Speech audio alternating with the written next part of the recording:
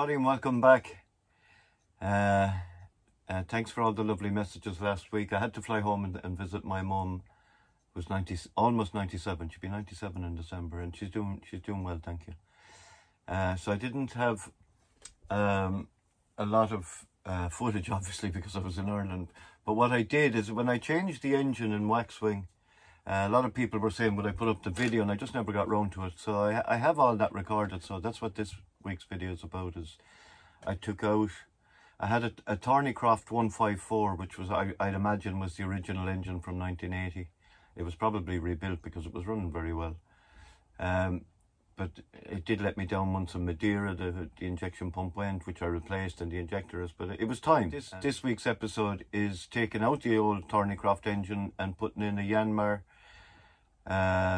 75 horsepower. It's the 4JHTE, which is a big upgrade, and there was a lot of work. It wasn't just changing the engine, it was changing the engine beds. The exhaust was a different diameter, and you know, so on and so forth, but it was well worth it. So I hope you enjoy. January morning in Greystones Marina in County Wicklow. Waiting for the weather to improve to make our way up to Malahide to lift out.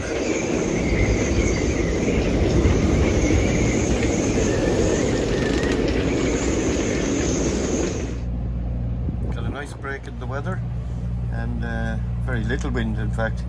I'm going to get the head sail up now shortly, and a nice day to get up. And the engine's last run, so fair play to the engine, looked after me well.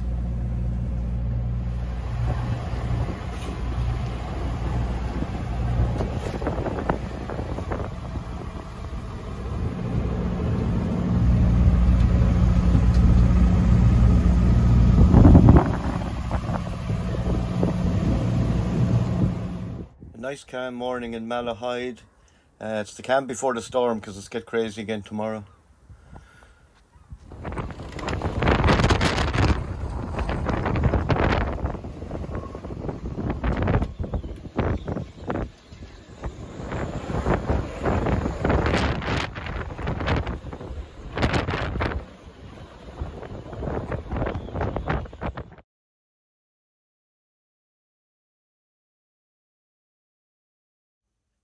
I was amazed to see how clean Waxwing came out. That's after 2 years and thousands of miles. I mean, a lot of miles. It's self-polishing paint from C-Jet. Apart from the waterline, she's very good. I have the C-Jet Peller Clean on as well, and it looked really, really good. I'm delighted.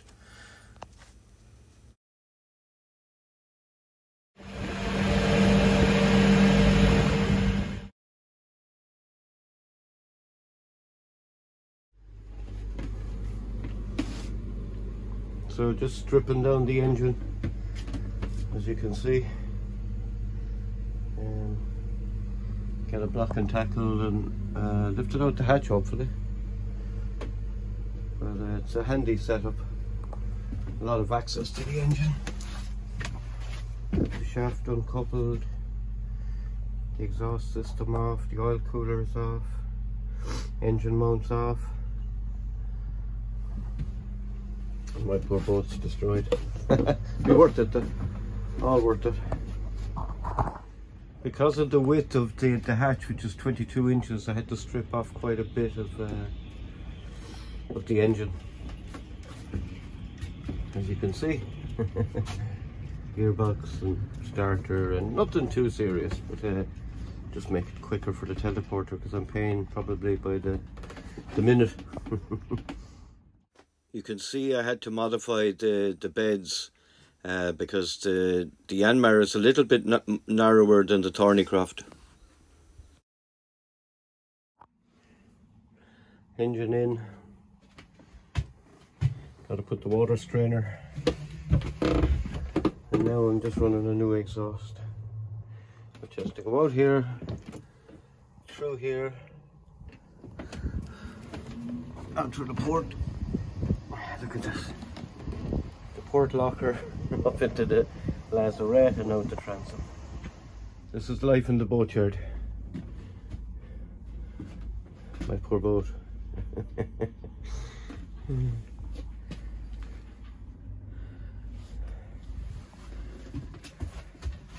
like a complete building site. I'm at about 10 different jobs: wiring, engine, painting, new exhaust.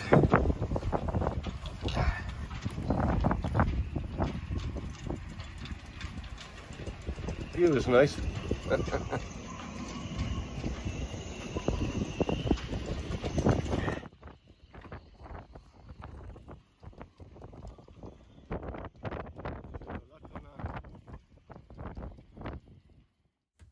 In between fitting the engine and all the other jobs, I've anti-fouled as well. I went with C-Jet again, and I got white this time, but it's fine.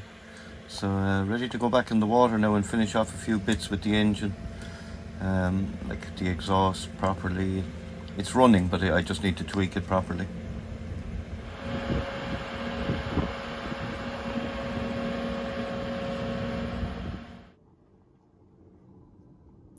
So that's the old water trap muffler, but it was the wrong diameter, so I bought the new Vitas down in Cork yesterday in Union Chandlery off Roger.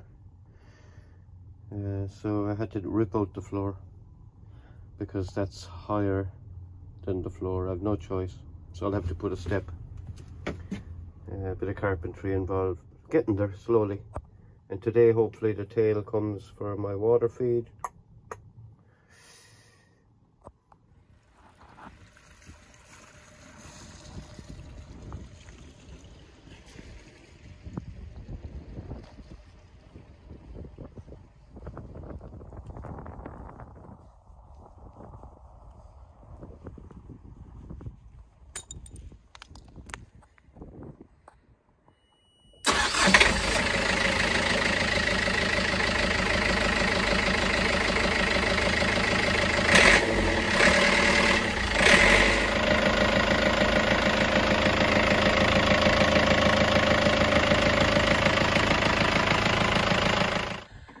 Sweating. So the next thing to do now, I've given a lot of test runs now that I'm in the water. It's pumping perfectly. Everything is perfect. I just love starting it. It's so nice. I just go out and start it just to start it. So the next thing now is give it a good run, and then I'll be going down to back to Greystones probably tomorrow or the next day. The weather looks good. It's very light winds, even though it's early spring, you know, early in the year. It's not even spring. So job well done, and nice to get the anti-foul done. I did my anodes, my propeller, have a backsprop. I got a lot of work done. Like, it's best to take advantage of being out, and you're paying to be out, and travel hoists and all that. So I got everything done, so I'm good now for a while. So I'm keen now to give her a good run. I've only moved her from the travel hoist to the marina, so we'll give her a good spin and take it easy with her. And I read all the manual, and you know, I want to look after this engine. It's a big investment, you know, and a great addition to Waxwing. Like, the old engine was super. It was a big 2.5 litre Thornycroft, but it was, you know, I was always kind of tweaking it and adding bits, and then you'd have to get something. So Waxwing deserves a new engine. Well, the weather didn't behave as planned, but we're on the way and it's a good test.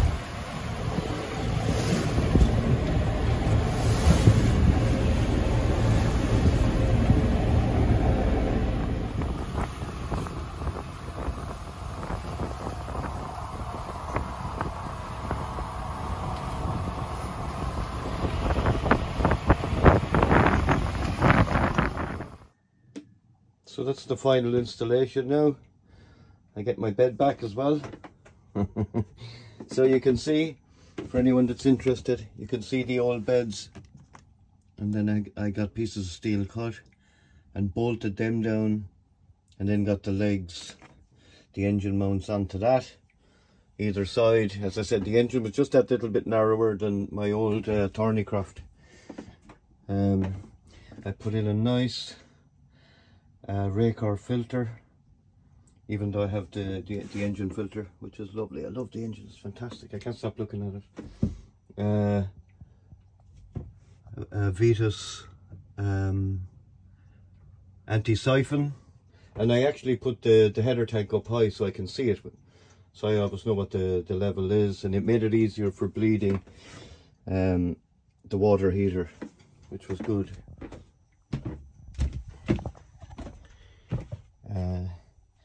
Lovely water filter, and I had to build a step, as I said. Lucky I'm a carpenter. So, that's my new water trap, anti-siphon, again from Union Chandlery, from Roger. So while I was at all the work, I also put in a diesel polishing system for anyone that's interested in that. So down at the end of my tank, it's a bit messy in there now because I haven't finished tidying the wiring. Down at the end of my tank there was a runoff that I used runoff, like a litre every 6 months. So I took a feed off that and put it onto another Raycor filter and through a small fuel pump,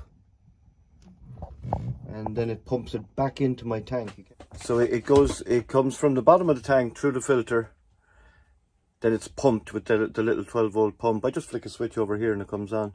So I run it when I'm running the engine, and then it's completely separate from the engine system, from the engine fuel filters and that. So then it returns into the top of the tank, so it's just constantly cleaning my diesel before it ever gets to the engine, which is good. It's a nice addition. So I'm working on another boat here, that's why I'm in this marina. I was doing a full refit on a yacht, solar, wind Jenny, D400, new hydro vane, blah blah blah. So it's easy, I'm just finished. No short pants and t-shirts. So it's handy. In the same marina. I've been up in Malahide working up there. Go to Arklow next, and then after that, who knows. And here's waxing, very messy after the winter. So you can see the new bottom paint. I used the C-Jet again, I love it. Best thing I ever put on.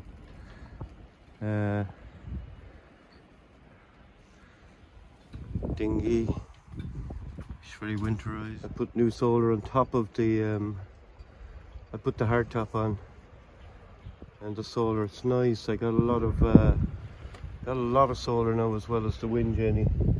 Put in a new inverter as well. I did a pilot just for anyone that's not from Ireland. Obviously the red triangle is me. Dublin here. I was up here a few weeks ago, and then I'll be down to Wicklow. I'll probably be down to Arklow, then probably Kilmore Quay, Cork and Sale. All Cork is beautiful. Valentia Island, one of my favourite places in Ireland, and then Dingle, where I was from. And back up to Shannon, maybe. I don't know. That's the other thing. Where to go now? What to do? What are the plans? Do you know what? For once, I've no plans, and I love it. I suppose the first thing I'm doing is I'm going sailing. You know, I've been working flat out. It's a long winter in Ireland on a boat. I've a lot done to her. In the meantime, you know, it's that stuff you wouldn't notice, but I put cockpit enclosure and a hardtop, lovely solar on top of the hardtop. I extended the bed actually, which was a good idea, and it was simple. I'll show you the marina.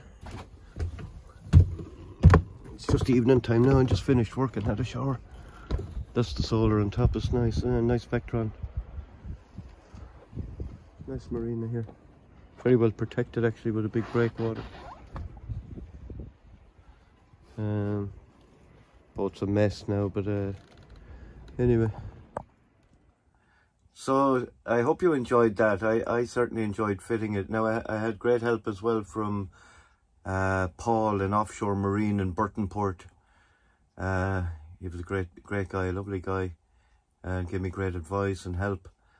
And so it's running great. I've had no issues with it whatsoever. Beautiful engine. So thanks for watching, and I hope you enjoyed that. It's a different type of video, but it's part of my life and part of the boat and part of what I do, so I can sail.